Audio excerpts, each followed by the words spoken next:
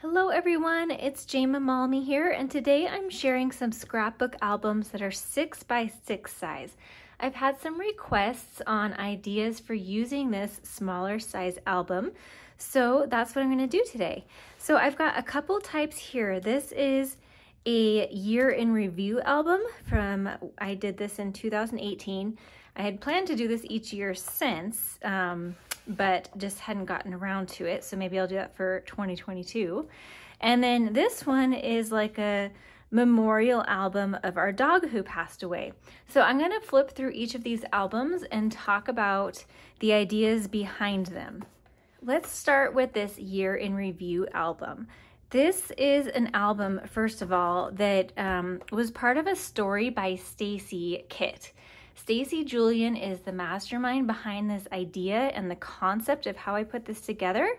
So I'm going to explain that to you. While the kit is no longer available, these albums are available as well as other 6x6 albums, and the 6x6 page protectors are still available. So the only difference is that there was like a 6x6 paper pad and some little embellishments and ribbon that all came with the kit. But I'm sure you guys all have stuff in your stash that you can use. It's just paper and embellishments essentially. So what I did on this opening page is I had a bigger picture that just like a normal, like a 12x12 or 8.5x11 scrapbook album would sort of represent the whole contents of the album. So this is a family photo that is a good representation of 2018. And so I just did a little bit of pattern paper on the bottom and the top with a little divider line and some embellishments that are from my stash. So let's take a closer look at that. I cut the title out with my Cricut. You could use dies if you have those. But essentially that is the opening of my album. Now, when you turn the page, you see basically a lot of photos at smaller sizes. So the idea behind this concept is that you print a whole bunch of pictures, in this case that all were in 2018, and print them at smaller sizes and then cut them down, crop them. I think I even cut them down smaller and fit more in this album than Stacy originally had anticipated. So I like to collage my photos into smaller sizes and fit multiple on a 4x6 paper. And I have a video showing how I do that. So I will link that at the end of this video and down in the description below. But essentially, I printed off a whole bunch of these photos at smaller sizes, and then without putting a whole lot of thought into it, I just fit them where I wanted them, kind of tucked them in like puzzles in my layout.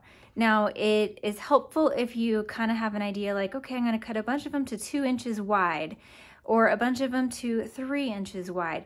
That way they can all, like these all kind of fit on top of each other. But see how there's pattern paper here, pattern paper here, pattern paper here. So I fit all the photos in like a puzzle, and then whatever was not covered in my background was covered with pattern paper. So I started with a 6x6 sheet of just regular white cardstock. I puzzled all of my photos in there, and then I cut the pieces of paper to fit. So there's not a whole lot of designing, not a whole lot of thinking. These photos are not from the same month or event or anything like that. I kind of just went by sizes and maybe some color. So let's go to the next page, and I've got even more smaller photos. And so again, these are not all in the same month. There's some that are from the same event, like these are from the little photo shoot with my daughter. But really, I'm just looking for kind of color and size and just making sure that everything's going to fit on the page and puzzling in these little pieces. It was nice that these pieces started as 6x6, so it was easy to trim them down. But this is also a really good format for all of your scraps. And then as you can see, there's very minimal embellishing. So I use these little puffy stickers a lot, a few little sparkles here and there. I did just a little journaling, so I wrote where these were taken.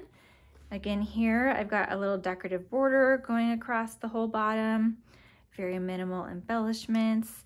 So the idea is just to be able to look through the album and get a glimpse into the year. So I've got a lot of these scrapbooked in my 12 by 12 albums, but this is just a real quick flip through of the year to see all of the highlights, and I have more here than I do in my albums. This one's probably the most like designed that I did, having all of these.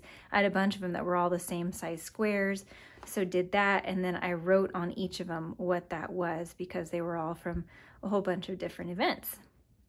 This was a little zip strip from one of the papers, and then I used an alphabet stamp to stamp that. Here's another designed one where I had a bunch of the same size going down, and then kind of a little, you know, middle centerpiece there. So another thing to take into consideration is on the spread using the same papers on both sides, so that even though we're not doing a whole lot of designing, it does look like a cohesive layout.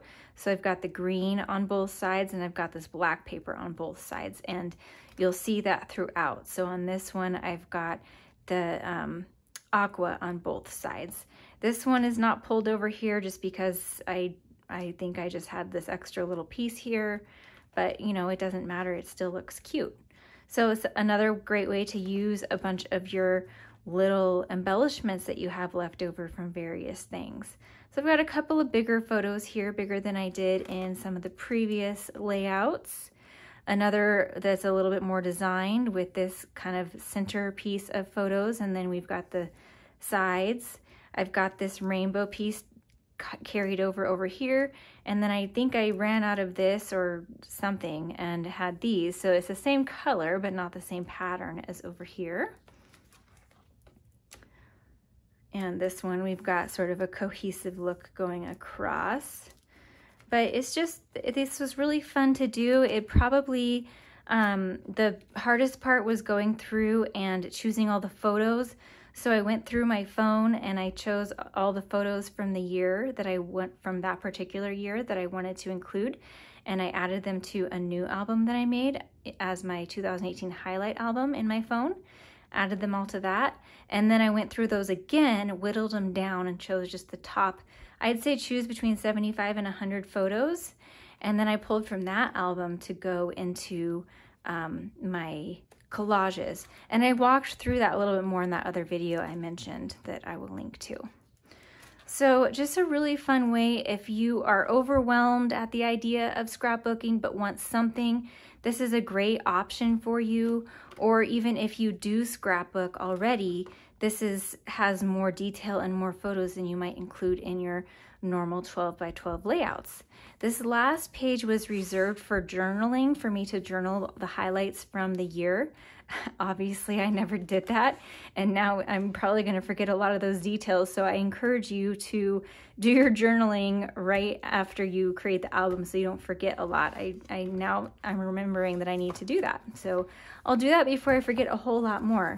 And then this second album of my dog is the same idea, but it's all photos of my dog. So I did the same thing where I went through my phone, found all the photos of him, made a separate album for them, then collaged them and put them all in the album.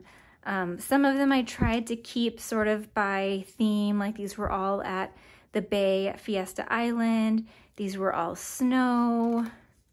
A lot of these, some of these were in the mountains, more snow.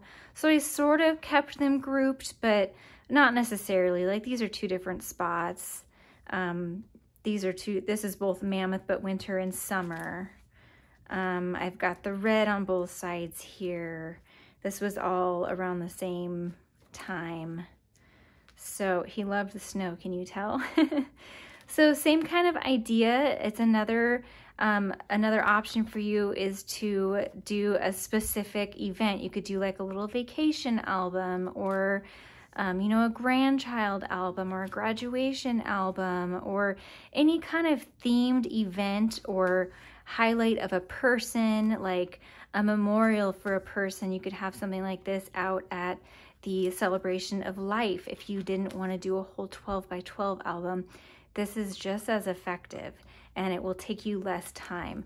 I think these each probably actual working time once my photos were printed, probably 4 to 6 hours, But that wasn't just continuous working. I would come back to it, you know, time after time. And then at the end of this one, I did do the journaling, and I've got a little flip flap here, and my husband and I both wrote something. This is what we both posted on Facebook when our dog passed away. And so I put his message here, and then mine was a little longer, so I have it right here, a little extra space. I put Wonder Dog because we called him Oslo the Wonder Dog. So I did do the journaling on this one, and these flip-flops, by the way, come in tons of sizes. This is a 3x4. You can do 4x6, 4x4, 3x4, 2x2 would all fit in this album. And you could put them on any of these pages. It doesn't have to just be here, and you could put photos in them. So it's another way to add some extra photos if you wanted to do that. So I hope you got some good ideas here. If you have done a 6x6 album or have an idea for one, then leave that in the comments below. I know that there are others looking for ideas for these smaller and quicker to put together albums, and we would love to know. I've got all the supplies that are still available for these linked down in the description, and check out this video that's on the screen to see another video that you might enjoy. Thanks so much for watching, and have a great day. Bye.